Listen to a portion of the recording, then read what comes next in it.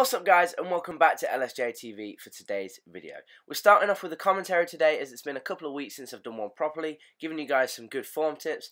Plus I've got some good footage of this week's workouts, courtesy of the lads from uni helping me out, so cheers lads for that. So without further ado, let's get straight into everybody's favourite day, chest. As you can see, we started off by warming up with just the bar and then progressed to 60 kilos. This is what I like to call my in-between set before where you get properly warmed up and just perfect your form before the heavy working sets. It's something I've been doing for the last few months and definitely helps me both mentally and physically, I feel, before every workout. So this was then followed up by 3 working sets of bench with 80 kilos, as you guys can see, with the final sets dropping back down to 60 again, just doing some drop sets, getting some proper good volume, proper good quality reps in there as well. Next up, we moved on to the first back movement of the day. As you guys know, I train 5 times a week, 3 upper and 2 lower. Each upper has a different primary focus though.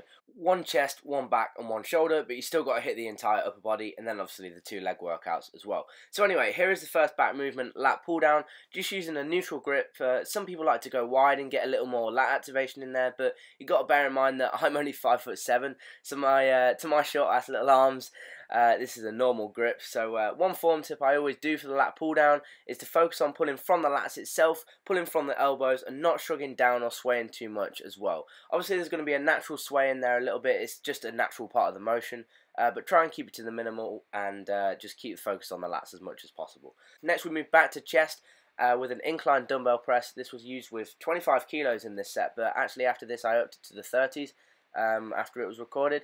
But when it comes to the incline, I always recommend having the bench on as low as incline as possible. I was actually explaining this to a good friend of mine the other day. The higher you have the incline, the more shoulder activation you get and the less chest. So depends on your goals at the time, but I prefer to have it lower down and use more chest and then focus on shoulders on shoulder day. So this was then followed up by one of my favourite exercises, chest flies. Now you have to play around with the heights of this as to where you put it at. I prefer to put it right at shoulder level, but some people prefer to come from above, from below, but I like it definitely in the middle a lot more. So I feel it puts as little strain on my shoulders as possible, and anyone who's watched the channel for a while knows that I have absolutely shocking shoulder mobility, but I'm working on it, trust me. So same form applies with controlling the negative and then really feeling it in the chest, getting a nice good squeeze at the top. That was then followed up by, to finish off today's workout, I did a bicep tricep superset. Now you guys have seen this a couple of videos ago. It's something new that I've been trying out and I absolutely love it. So what you do is you grab an easy curl bar or a straight bar, whichever you prefer, but again, bad flexibility on my part makes the second part easier on your wrists. So once you've got your bar, grab some light weights and put it on each side. There's only 5 kilos on each side here, but trust me, you do this properly for 3 sets or 4, then keeping your rest time down as well, you will feel it so much by the end. And as you can see, the first exercise is just a regular bicep curl, controlling the negative and squeezing at the top as much as possible, making sure you get that full range of motion for maximum muscle contraction and therefore maximum muscle growth. Once that's finished, drop the bar and adjust your grip, ready for an overhead tricep extension. Again, I've said it so many times in this commentary already, but it's because I can't emphasize the importance of it enough in controlling the weight, especially when it's behind your head like this. Or if you're just shrugging it left, right and centre, you're opening up yourself to a world of injuries. But take your time, control it, and you'll be good. So I love this movement because it just means that you leave the gym with a full arm pump and it just feels amazing. So give it a go guys if you want. That's going to conclude today's commentary. Drop it a like if you enjoyed it and stay tuned for the rest of the video. Right, okay, how's it going guys? Back from the gym now, back from a half decent day at uni as you guys just saw. So here what I'm going to have is a post-workout snack, protein cookie from My Protein, the chocolate orange flavour. Now you do kind of have to allow for these in your macros because they are actually 328 calories. Not necessarily bad calories because there is 38 grams of protein, so good decent protein kick post-workout there. They are about this size, just on a small plate. It actually looks really quite small on that plate, but so I'll just put this in the microwave. You put it on a microwavable plate for 30 seconds, as you guys can see here. Literally, just shove it in the microwave for 30 seconds. So here is the final product after 35 seconds in the microwave, and as you can see, you get this nice, soft, spongy, melted chocolate gooey goodness of a final product.